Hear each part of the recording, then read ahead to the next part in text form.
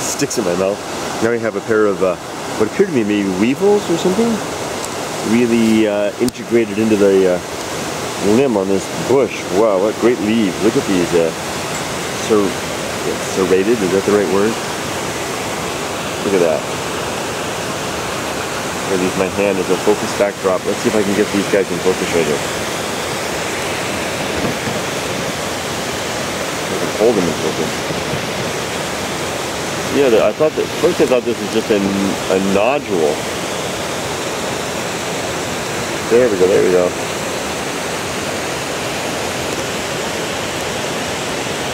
Two. Very hard to make out their bodies.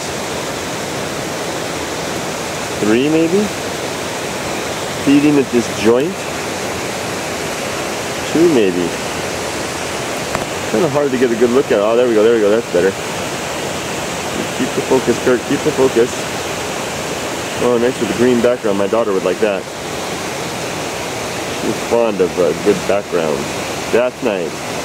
Not a lot of detail there, but it's got a nice contrast there. I like the way the beetles are clinging on.